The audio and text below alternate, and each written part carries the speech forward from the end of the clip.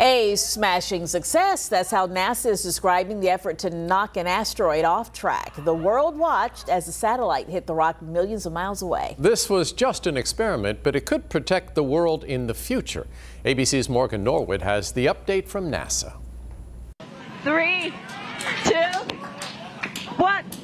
Oh my gosh. Just 2 weeks after scientists watched the DART spacecraft slam into this asteroid at 14,000 miles per hour, We have impact. we're now learning more about how that historic test went.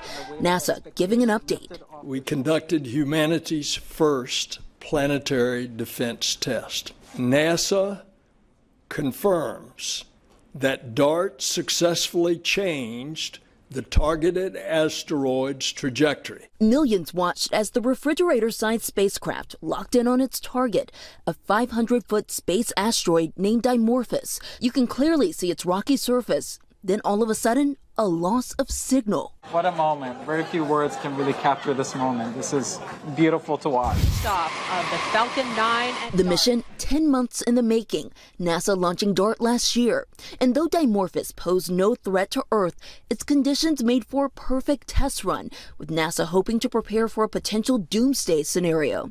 Dimorphos was pushed into a tighter orbit around its companion space rock, locking it in place. That same method is what NASA hopes will be able to divert a killer asteroid should one ever threaten Earth. It was expected to be a huge success if it only slowed the orbit by about 10 minutes.